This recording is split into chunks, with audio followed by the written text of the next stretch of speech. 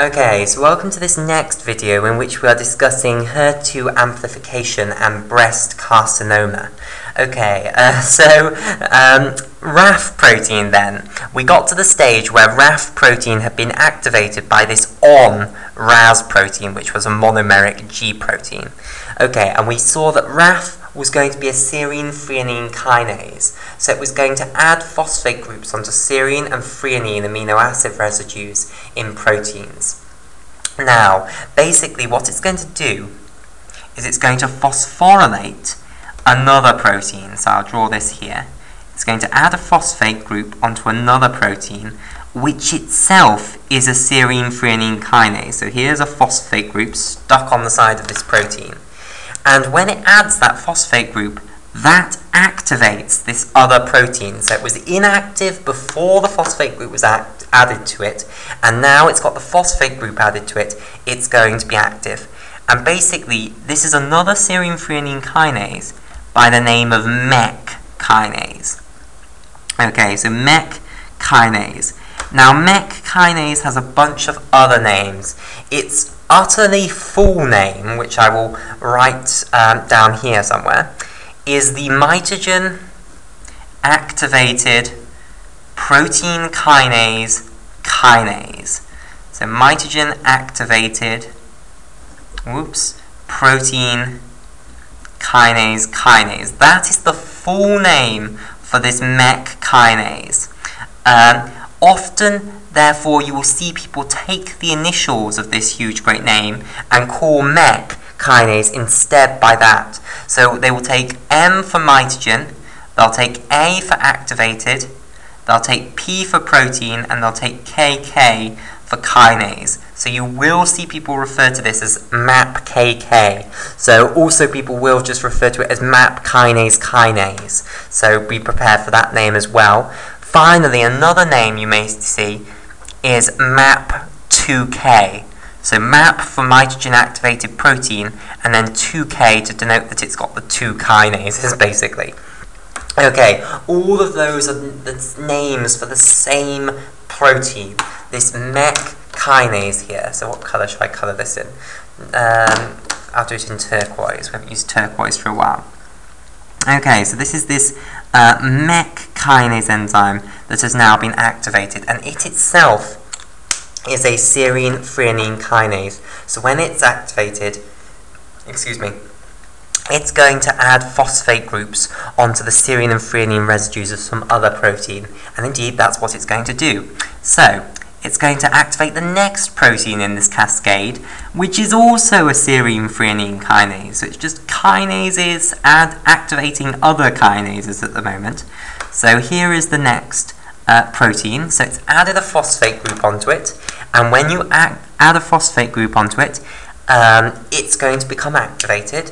And this basically is the protein after which this entire pathway which we're looking at, i.e. starting at the HER2 receptor, going through growth factor receptor binding protein 2 and then SOS, not PI3 kinase. We're about to look at the PI3 kinase pathway. But this pathway is named after this enzyme, and this enzyme is MAP kinase, which is quite a famous enzyme. Most people have heard of MAP kinase. Right, so MAP kinase stands for mitogen activated protein kinase, and now we understand why MEK is mitogen activated protein kinase, because it's the kinase for the mitogen activated protein kinase. So that's the name, that's what MAP kinase stands for. You'll also see people just refer to it as MAPK. Now, confusingly, the MAP can stand for mitogen activated protein kinase, and that's the intended meaning of it now. But an old name for MAP kinase was the microtubule associated protein kinase.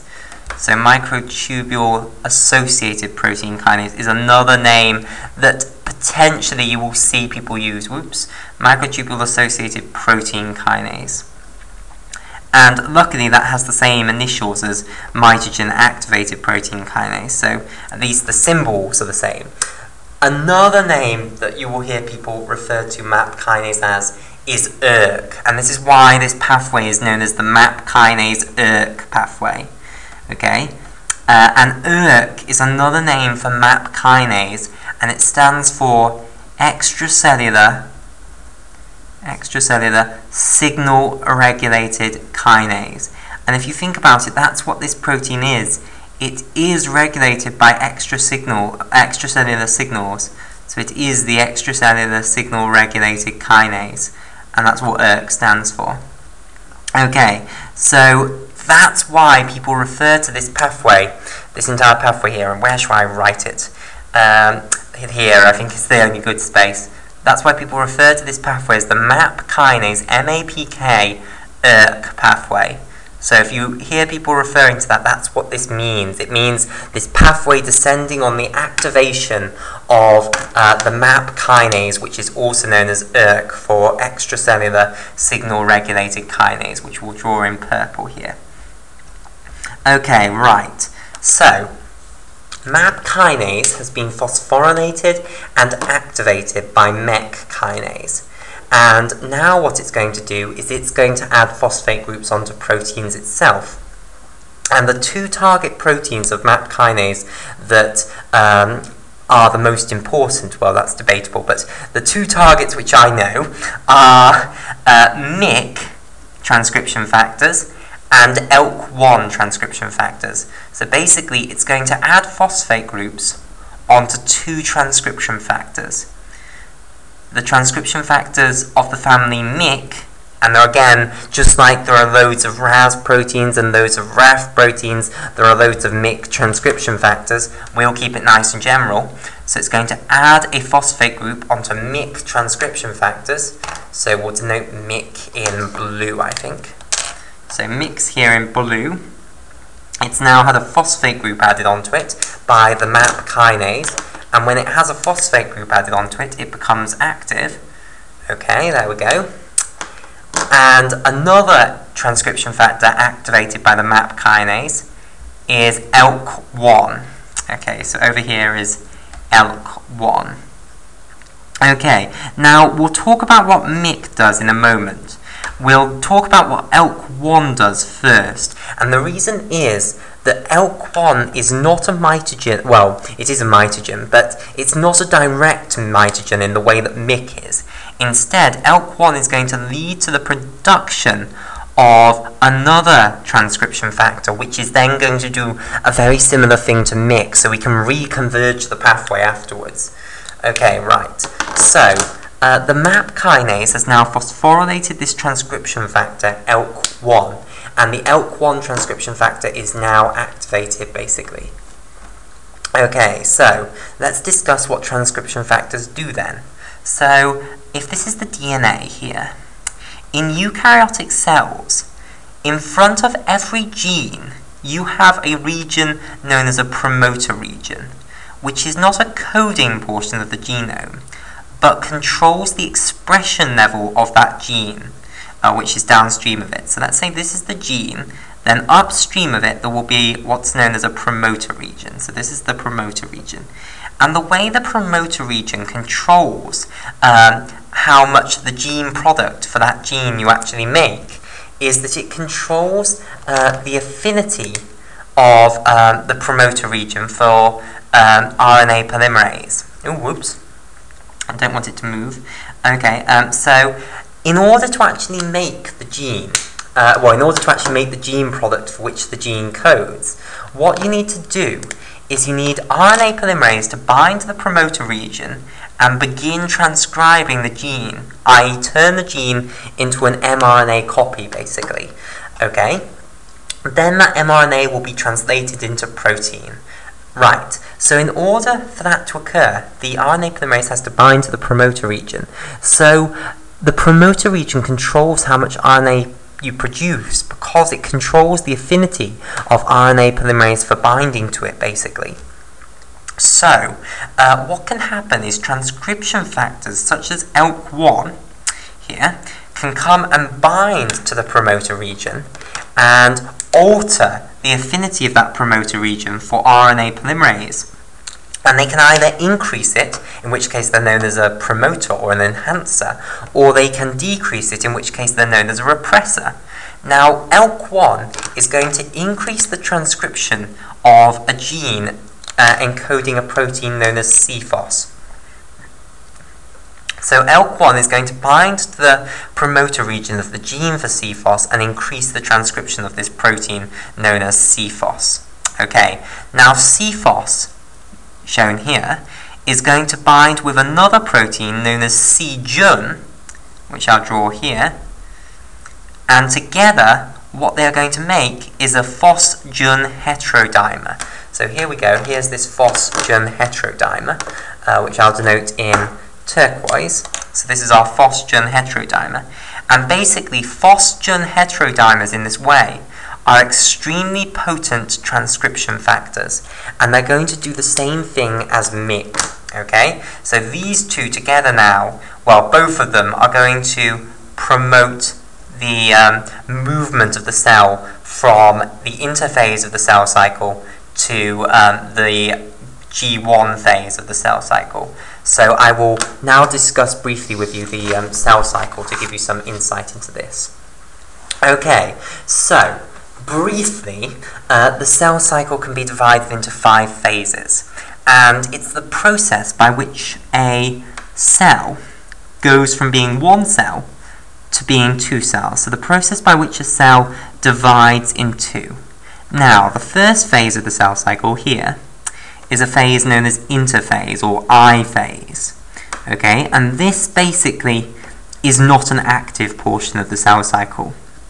This is the portion of the cell's life where it is not actually dividing. So in a way it shouldn't really be part of the cell cycle because the cell is not dividing. This is the portion of this cell's life from when it was born, basically, from its father cell, to the point where it itself decides to reproduce, basically. And it can go on arbitrarily long. It can go on indefinitely, basically. Okay, then what happens is something changes. Basically, the cell receives growth stimulatory signals, and such as epidermal growth factor, and that leads to